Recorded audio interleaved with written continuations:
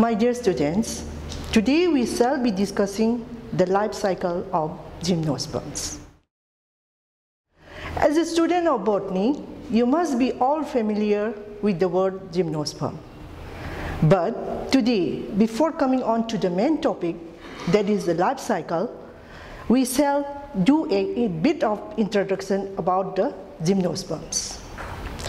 The word gymnosperm is a combination of two Latin words, gymnos meaning naked and sperma meaning seed. In short, it is commonly known as naked seeded plants. The word gymnosperm was coined by Theophrastus in the year 300 BC. And these gymnospermous plants, they include the plants with naked seeds, and these plants are called naked seeded plants because in the formation of the ovules are not protected by the ovary wall and it has a single integument. Therefore, in the gymnosperms, the formation of fruit does not arise. At present, there are about 72 genera and 650 species of gymnosperms. In India, we usually come across about 15 genera and 52 species of living gymnosperms. The most common among them are the Pinus, Cycas, Ephedra, Nitum, and Zingo. And this Zingo biloba, it is also known as the living fossil because it has been growing from time immemorial without any modification till today. And the Pinus and the Cycas, locally it is known as the Usan Pambi and the Yendang Pambi. And these gymnospermous plants, they form the major forest types of our planet, having the greatest economic importance in the form of timber, lumber, and wood pulp. Continuing with the introduction of the gymnosperms, we see the position of the gymnosperms in the plant kingdom. In the plant kingdom, usually there are 4 divisions. The first one is the Thallophyta, the second one is the Bryophyta, the third one is the Pteridophyta, and the fourth one is the Spermatophyta. The first one, that is the Thallophyta, it has included the algae, fungi, and the lichens. And the second one, Bryophyta, it is a non-vascular cryptogram with a body having thalloid in nature. And the third one is the Pteridophyta, that is a vascular cryptogams with a body having a presence of true roots, stem, and leaves. And the fourth one, Spermatophyta, it is also known as the phanerogams. And these Spermatophyta, or the seed-bearing plants, it is again subdivided into 2 gymnospermi, which is also known as the naked seeded plants, and the angiospermi, the closed seeded plants. As we have discussed earlier also, the gymnosperms, why they are called the naked seeded is that the ovule, it is protected only by a single integument, and there is no ovary wall, and there is no formation of fruit. Let us come to the main topic, that is the life cycle. In the life cycle of a gymnosperm, it always starts from the sporophytic plant, that is the mature gymnosperm plant.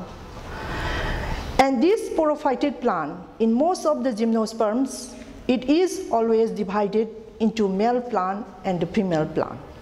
Of course, in Pinus, that is the Uchan Pambi, there is no differentiation of the male and the female plant. There is only one single plant which bears both the male and the female reproductive parts. So the male plant and the female plant, the male plant bears the male cone and the female plant bears the female cone. The male cone, it is nothing but a compact structure of the microsporophyll, and the female cone, it is also a compact structure of the megasporophyll. And this microsporophyll, again, they contain the microsporangium, and the megasporophyll, they contain the megasporangium.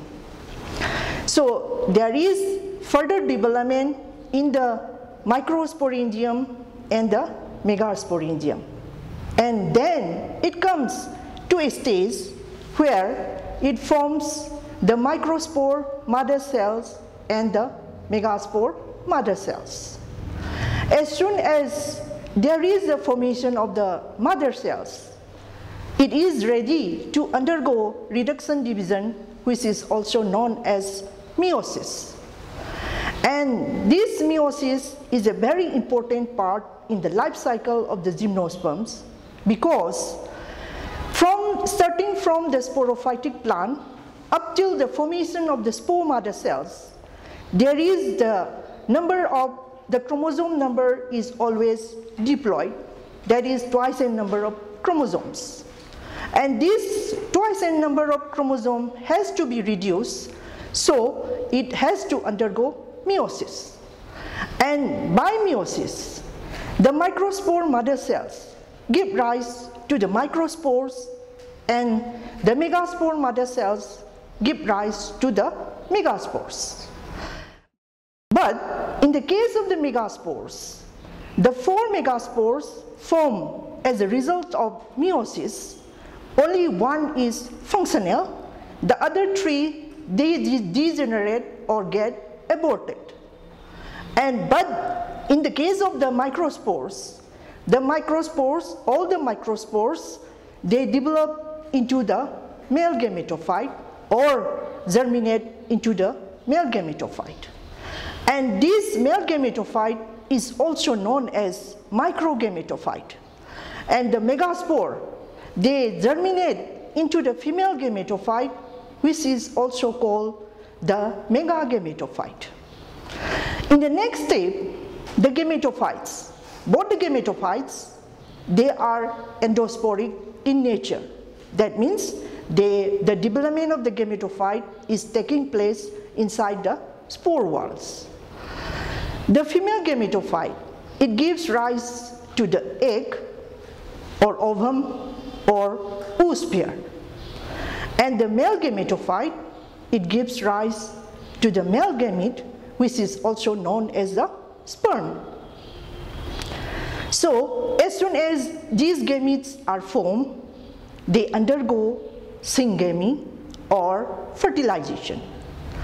So up till the formation of the gametes, starting from the megaspores and the microspores, the chromosome number is maintained as haploid, that is n number of chromosomes. And this haploid number of chromosomes that are present in the egg and the sperm, they unite together during fertilization or syngamy, and again the chromosome number becomes twice n when zygotes are formed. And in case of the gymnosperms, the fertilization process is known as siphonogamous type, because the male gametes are present on a long pollen tube in order to fertilize with the egg. And after the formation of the zygote, it develops into the embryo. The embryo is nothing but the seed. And this zygote, when it develops into the embryo, it directly develops into the embryo in some gymnospermous plants, but in some gymnospermous plants, the zygote undergoes a resting or a dormant phase. That is, it does not develop, it develops directly into the embryo.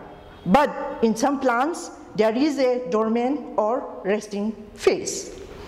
So the embryo gives rise to the young sporophytic plant, and ultimately, in due course of time, the young sporophytic plant develops into the mature sporophytic plant, that is the fully grown gymnospermous plant. So like this, the life cycle continues. And in the life cycle, we always see the alternation of generation. That means it has a distinct sporophytic phase and an indistinct gametophytic phase. And in the gymnosperms, the alteration of generation is always heterologous or heteromorphic. That means all the stages that are occurring in the life cycle, starting from the sporophytic plant up till meiosis, then syngamy, fertilization, then up to the formation of the zygote, then to the development of the mature sporophytic plant, they are all different. That is, they are not alike with one another. So that is why it is known as heterologous or heteromorphic. So this is all about the life cycle of the gymnosperm. So today we have discussed in detail the life cycle of gymnosperms. So my dear students, if you have any doubt or query, you can contact the following link that is given below.